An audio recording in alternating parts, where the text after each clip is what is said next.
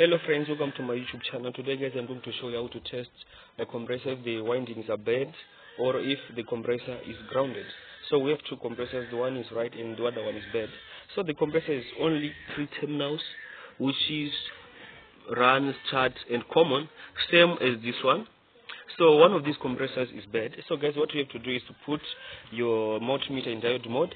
So right now I'm using the alligator clips right there. You can see right here, so that it will be easy since I'm holding the phone by myself. So guys, so this is how you test if a compressor is grounded. Okay, so what you have to do is to put your multimeter in diode mode as I've shown below, as I've shown, and to test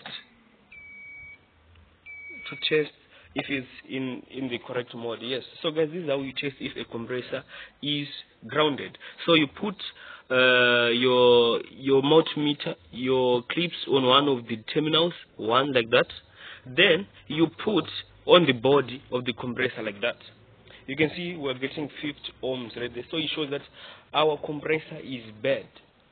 And if you change to another one, now you can see that this one is bad.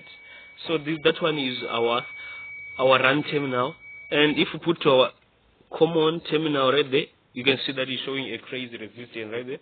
So guys, this is how you see if your compressor is grounded. So this kind of compressor will cause the earth leakage to trip, the main switch to trip.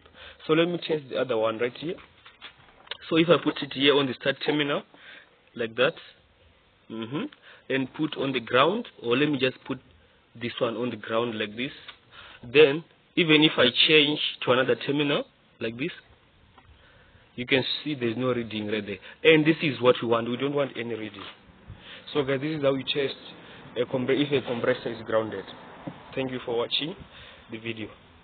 Subscribe and share. If you like this video, please subscribe and share with those who might in need of it.